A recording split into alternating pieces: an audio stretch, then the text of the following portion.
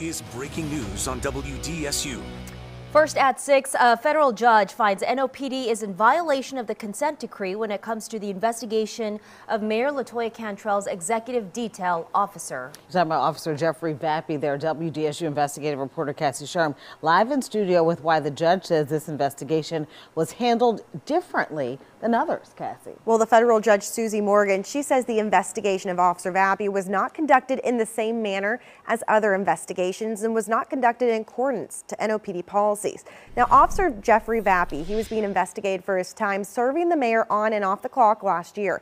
NOPD stated they were in full compliance and fought in court a couple months ago against federal consent decree monitors, saying this case was treated like any other. But the federal judge disagreed. She says NOPD attempted to prematurely reassign Officer Vappie to the executive protection detail before the PIB investigation was complete. And Officer Vappie was sent to work at the Orleans Parish Communications District, but no other officer on administrative reassignment has been sent there since 2016.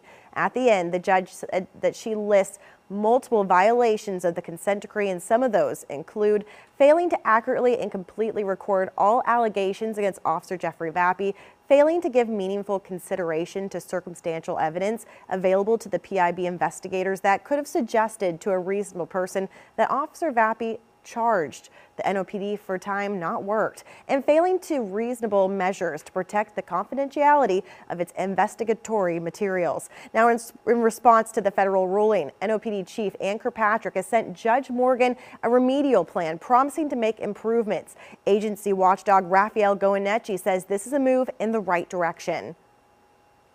This is, I think, another indication of the different direction that Anne Kirkpatrick is going to lead the police department in going forward.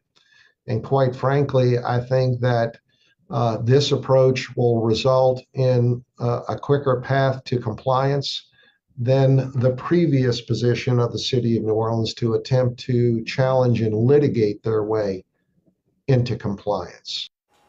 Now, some of those improvements include creating new policies and transparency for training and other things. And we're going to continue to follow this, Gina.